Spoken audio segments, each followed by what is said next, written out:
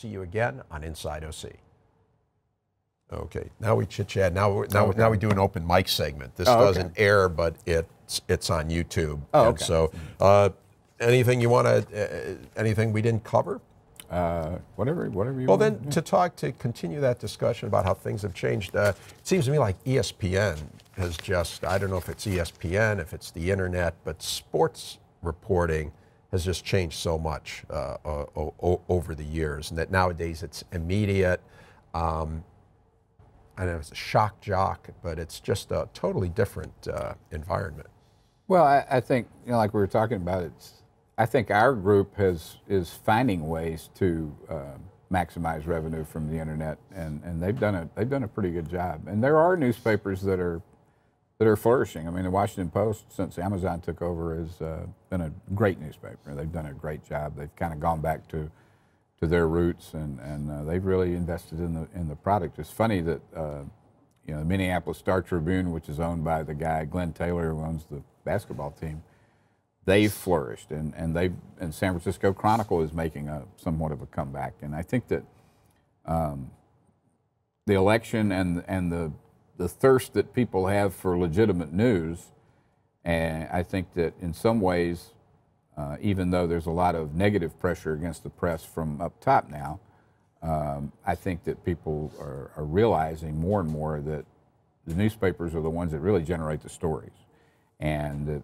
that there's a credibility factor there that you don't really find a lot on the internet. And I think the other encouraging thing is that I've seen this in this market.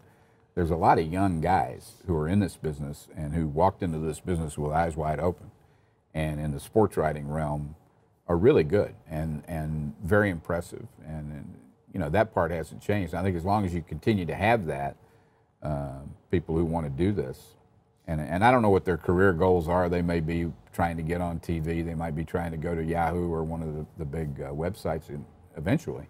But as long as you have people like that in our business, I'm encouraged. Yeah. As you know, with the social media and everything, it can be brutal. Mm-hmm. It can be brutal out there. You got a big target on your back. Yes. You've been hit a few times. Yeah, sure. Is it nastier now? It just seems like everybody wants to weigh in on the sports. Right. And it's sports, and so it's fun, but in a way you're dealing. It seems like sometimes you kind of forget you're dealing with human beings, and that it can get pretty vicious. Well, the coaches and the players go through it too. I mean, the fans who would complain about their teams in the car on the way home now have an outlet to do that. They have a keyboard, and they have all the tools that they can do that with. I think the biggest thing, and you see it in politics, you see it everywhere, is that instead of "I disagree with you," it's "you're a moron." The tone of it is different that way. But it's part of the territory. Again, it's just email. It's just Twitter. It shouldn't be blown up in anything more than it is. A lot of it is just sticks and stones. Yeah.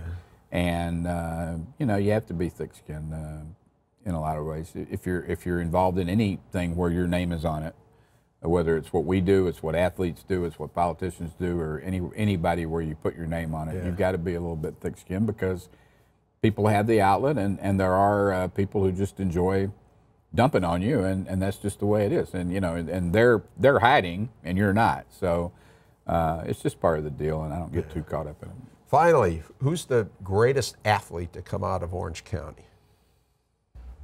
We talked about this when Tony Gonzalez became the second all-time leading receiver in the NFL, and he was also a terrific basketball player at Cal. He would be one. Janet Evans would be one for all she did at the Olympics. And I'm sure swimmer. I'm sure I'm going to blow this. How about Walter Johnson? Walter Johnson, I was going to mention him. He's certainly the primary baseball player that the Nolan Ryan of his time. Absolutely. I mean, he was synonymous with pitching, but I think beyond all, Tiger Woods would have to be. Tiger Woods would be. Even if he doesn't ever do anything again, what he did between 1997 and 2008 is something that no other golfer did. did. What's your sense of that with Tiger? Is he going to come back, or is he done as a he competitive he golfer? played in his foundation tournament in the Bahamas and finished the tournament, which he'd had trouble doing the last couple of years, and he shot a 65 one day. I think he was encouraged that he felt pretty good. He is going to play in L.A. at Riviera. Their foundation's running that tournament now. He's gonna. I guess he's planning to play in the Masters, and it will be a big storyline this year to see what he does. The problem is, even if he is healthy, you know, golf didn't wait around for him.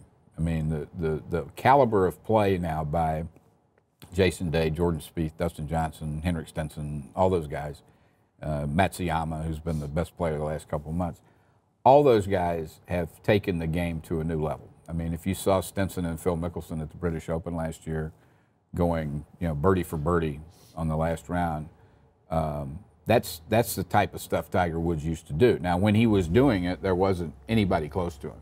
So he could play to the level he used to play at and still not dominate. Really? Wow. And because these guys have taken the bar a lot higher. And a lot of things are attributable to what Tiger brought to the game: physical fitness, the dedication, the equipment, and just the way he went after it. I mean, Tiger Woods was a huge force in the game because he brought a mentality that really wasn't in golf before. I mean, if he was up 8, he wanted to win by 15. I mean, he had that hunger and killer instinct. Well, now a lot of people have it. You know, I mean, Jason Day and these guys are just as, they're on that level. And so I think the process of him getting back to that level, beyond health and beyond anything else that might be going on with him, is amazing. I mean, it's a shame that things happened the way they did, because if he had continued to do what he was doing, he would have been unquestionably the best golfer. But it didn't happen, and that's part of life too. I mean, Jack Nicklaus did what he did and had a very disciplined and very warm and nurturing family life, and was able to be a dad and do all these things and still play exceptional golf. And it's all part of it. I mean, at some point, something in the world is going to trip you up, and if you let it. And that's what happened to him. But I'm glad that everybody in golf is glad that he's back. I mean, certainly the ratings will be much better, and it's funny that he's now, I remember when he was a kid, and now he's like a nostalgic figure, you know. So it's just an indication of how long we've been around. Yeah, yeah. Tom, great having you on. Great to be here.